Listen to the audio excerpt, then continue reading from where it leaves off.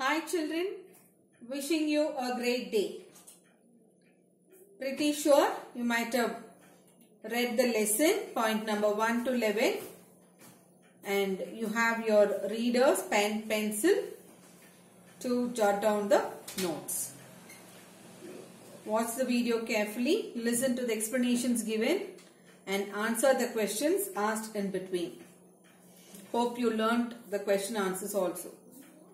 Before starting the class, a short recap of last class.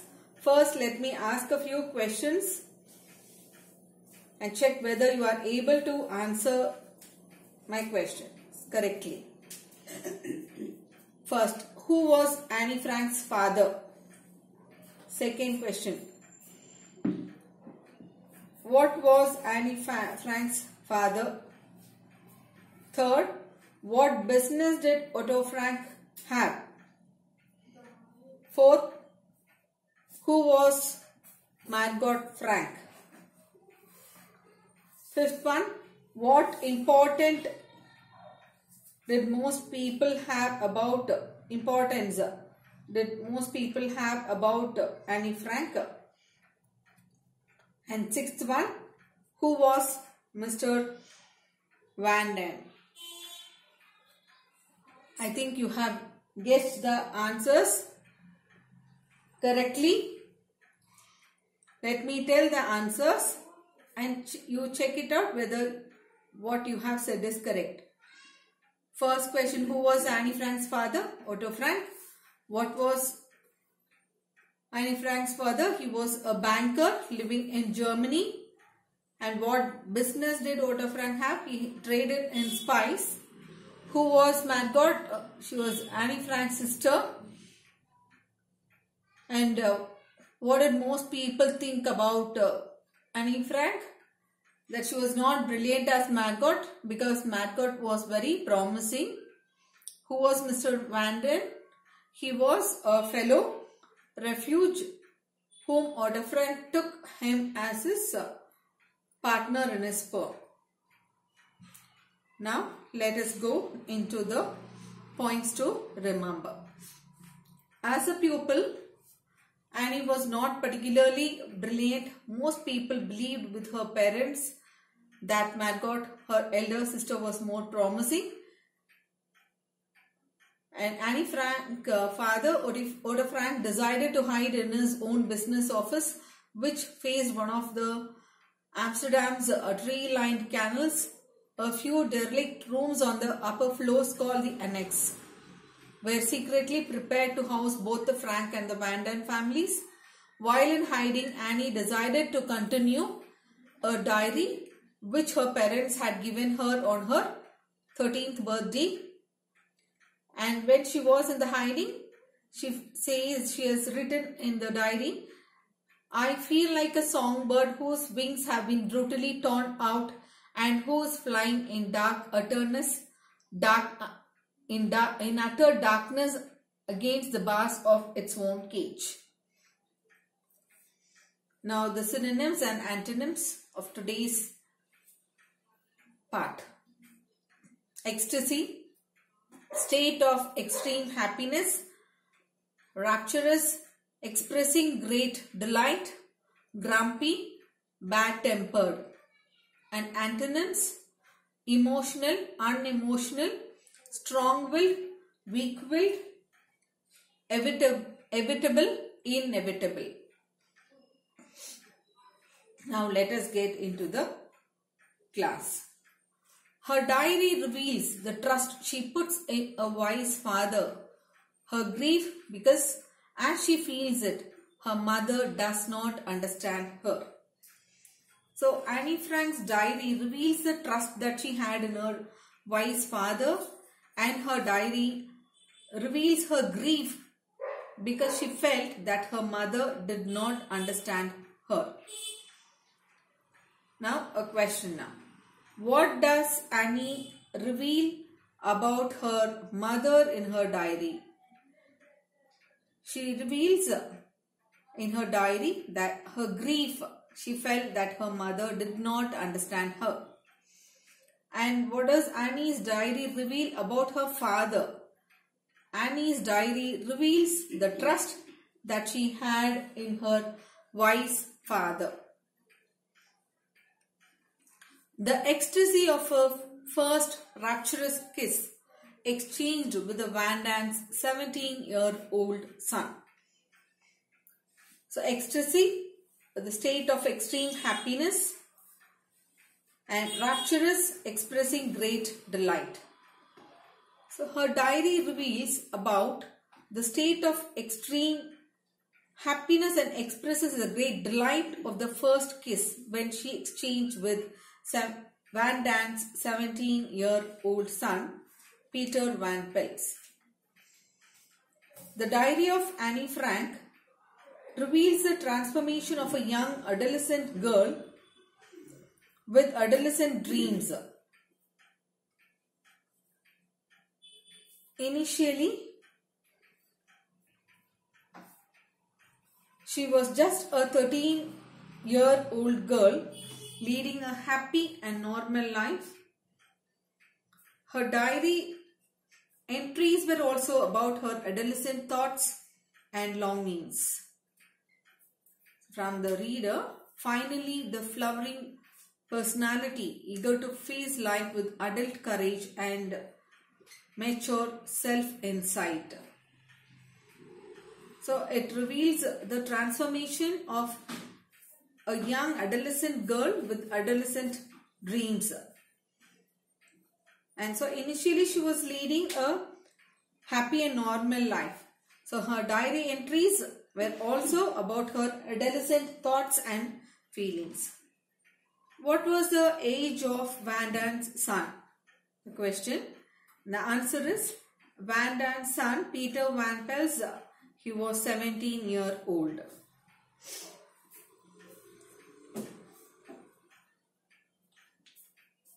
Finally, the flowering personality eager to face life with adult courage and mature self-insight. Finally, the blooming girl, Annie, very anxious and ready to face life with the courage of a grown-up person, and she had the maturity, the ability to understand the truth about the people and the current situation prevailed there. Slowly her diary entries reveals how her adolescent thought and longings turned into sad and melancholic. Sad, melancholic means sad. And thought-provoking when she described the horror of living in hiding.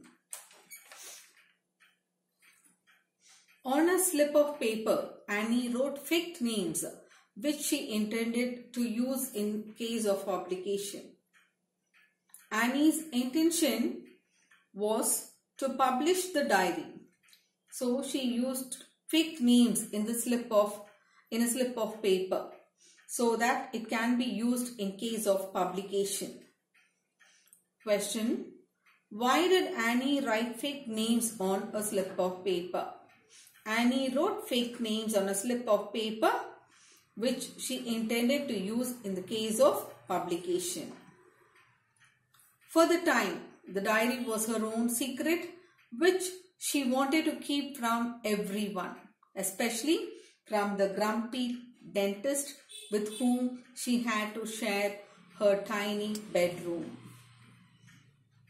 So grumpy means bad-tempered.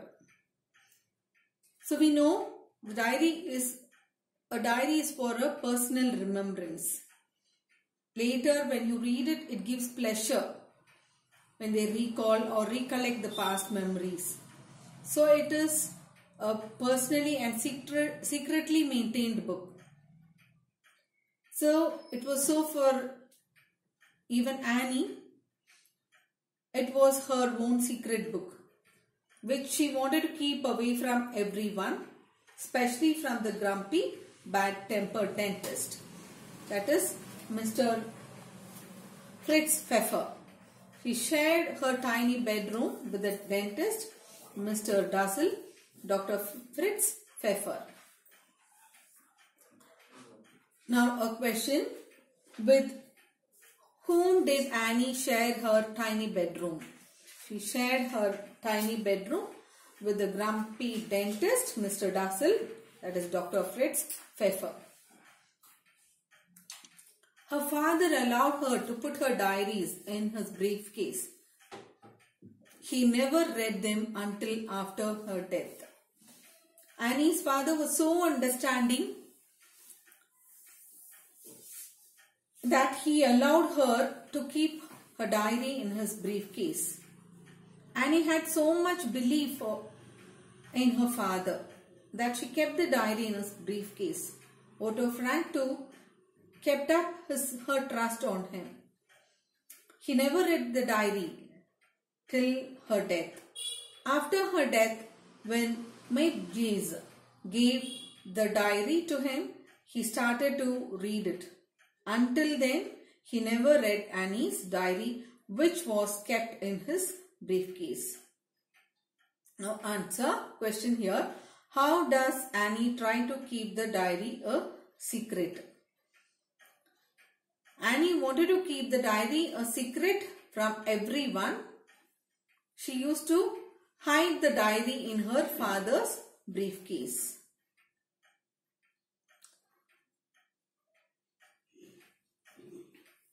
On August 4th, 1944, one German and 4 Dutch Nazi policemen suddenly stormed upstairs. How the secret of the annex had been revealed is not known. "Where are your money and jewels?" they shouted. So in 1944, on 4th August, one German and 4 Dutch Nazi policemen suddenly stormed means rushed upstairs to that secret annex, the hiding. But how the secret of the hiding place had been revealed was not known.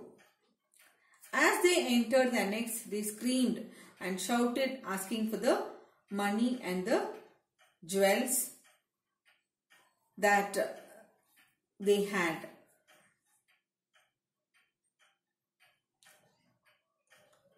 Mrs. Frank and Mrs. Van Dam had some gold and jewelry.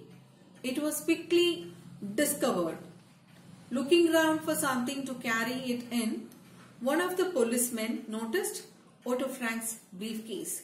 He emptied it on the floor, barely giving a glance at the books. Then the people of the annex were arrested. It was quickly discovered that Mrs. Edith Frank and Mrs. August Pels, that is Van Dam's wife, had some gold and jewelry. One policeman looked around for something to carry the jewelry and gold that they have looted from them. He by chance noticed Otto Frank's briefcase in which Annie Frank kept her diary. The policeman emptied the briefcase on the floor. He just gave a glance, a short look at the notebooks, the tartan cloth bound book and the exercise books. Later, they arrested the people of the annex. Now, a question. When were the people in the annex arrested? They were arrested in the year 1944 on August 4th. Who arrested the people in the annex? One German and 4 Dutch Nazi policemen. What did they take from the people in the hiding? They took gold and jewelry from Mrs. Otto Frank and Mrs. Van Dam. In the beginning of September, while the Allied armies were rapidly approaching the Netherlands, the Franks and the Van Dams and the dentist were carried in cattle trucks to Auschwitz, the Nazi death camp in southern Poland. So Allied armies means the joint army of the Britain and the other forces during the First and the Second World War. So in the beginning of September, while the joint armies of the Britain and the other forces were fast approaching the Netherlands, the Franks and the Vandans and the dentist, the captives who were captured in the secret hiding, were taken by cattle trucks to Auschwitz, the Nazi death camp in southern Poland. Where were all the 8 people first carried? Once when they were captured, where were they first taken? And the answer is the 8 people from the secret annex. They were first carried in cattle trucks to Auschwitz Nazi death camp in southern Poland. There, the Nazis separated Otto Frank from his wife and daughters without giving them time to say farewell. Mrs. Frank, Annie and Margot were marched into the women's part of the camp, where Mrs. Frank died from exhaustion. The Vandans and the dentist too lost their lives. And so, exhaustion means tiredness. As soon as they reached the Auschwitz camp, the death camp in southern Poland, the Nazis separated the women and the children from the men. Otto Frank was separated from his wife Edith and children Margot and Annie, and August Pels was separated from her husband Mr. Herman Van Dan and her 17-year-old son Peter Van Dan. They were not even given time to say goodbye to their family members. So men were put in one separate camp and women in other camp. Mrs. Edith Frank, who was forcibly taken into the women's part of the camp, died of exhaustion, of tiredness. Even the dentist, that is Dr. Fritz Pfeffer, and the Van Dan's family, all the 3, that is Mr. Herman Van Dan and his wife August Pels and their son, 17-year-old son Peter, too lost their lives there. So here you can see there about Edith Frank. She is born in the year 1900, born on January 16th, and she didn't really get alone with Annie. She did not understand her daughter much. She died in the year 1945, January 6th, and she was then 45 years, and she was taken to Auschwitz camp. She died there, and she died of starvation. She always kept her food and gave it to Annie and Margot. But when Annie and Margot had to go to another camp, Edith thought they were coming back, so she didn't eat the food and hid it for her daughter. So that is why she didn't have her food properly. So out of starvation and tiredness, she died in Auschwitz death camp, concentration camp. Now a question here. How and where did Mrs. Frank die? Mrs. Frank, Edith Frank, who was forcibly taken into the women part of the camp, died of exhaustion. Means a tiredness. Annie proved to be a courageous leader of her small Auschwitz group. When there was nothing to eat, she dared to go to the kitchen to ask for food. She constantly told Margot never to give in. This is very important question. How can you prove that she was a courageous leader? Annie Frank was a courageous leader. It's a very important question. So Annie Frank proved to be a very courageous leader. In the small Auschwitz group, Annie, she was so daring enough to get into the kitchen and ask for food, where they did not get anything to eat. So when they were not given much food or nothing to eat, she was so daring that she entered into the kitchen and she asked for food.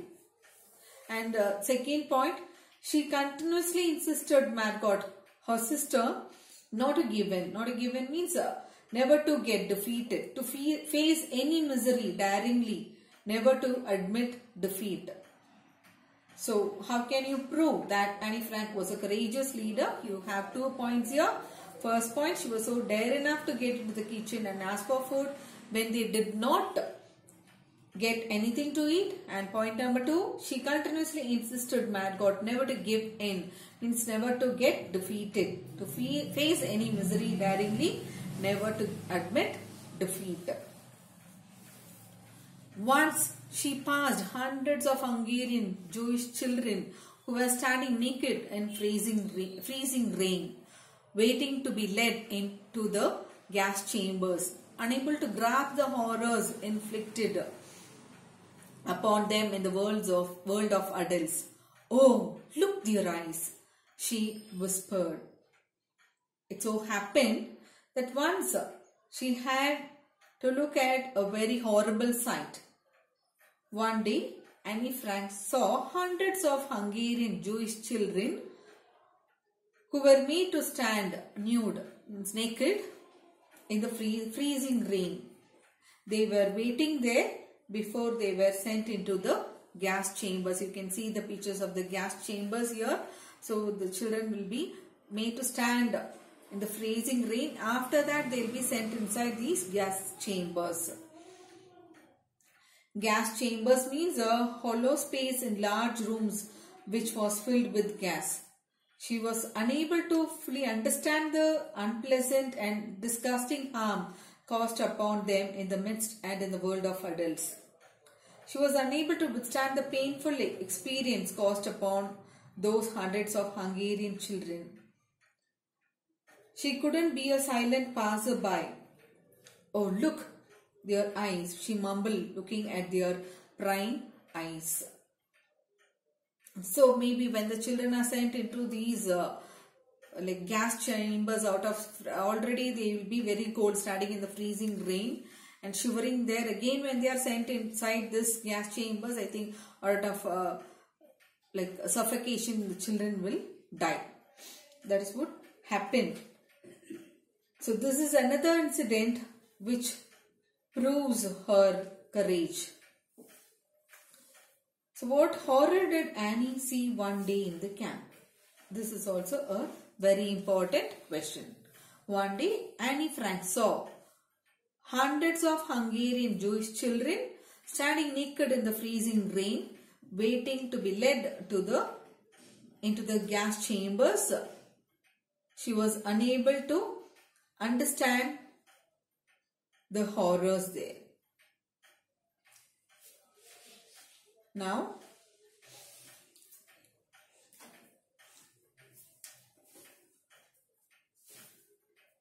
home assignment. So, today's class is over. We wind up with that.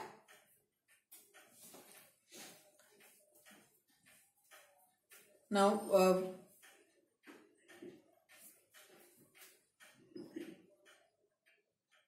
home assignment, classwork, learn and write, question number 19 and additional question answer 6.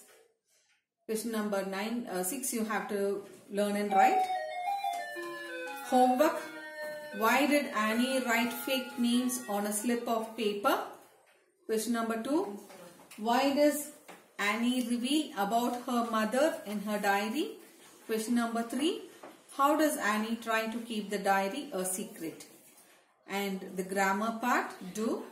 Fifth main, submain B, and the second one, page 28. Do the homework and post it tomorrow. Thank you.